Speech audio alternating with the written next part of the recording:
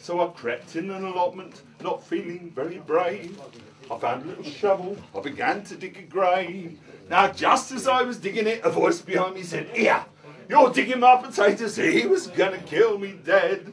So right between his radishes and cauliflower bed, I sloshed him with the body in the bag. And off I went with the body in the bag, the body in the bag, oh blimey.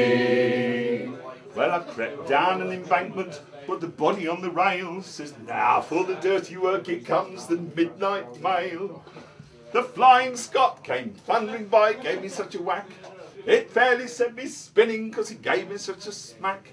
In a dirty puddle, I was lying on my back, but I was cuddling and only in the rag.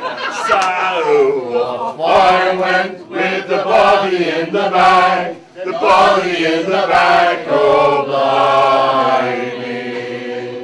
Well, just then from deep inside the bag there came a loud meow.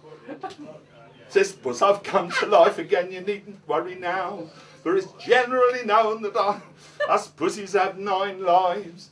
I'm a married tabby, and I'm one of Ginger's wives. And I usually has me families in 3s and 4s and 5s. But now there's 7 little bodies in the bag." So off I went with the bodies in the bag, the bodies in the bag, oh,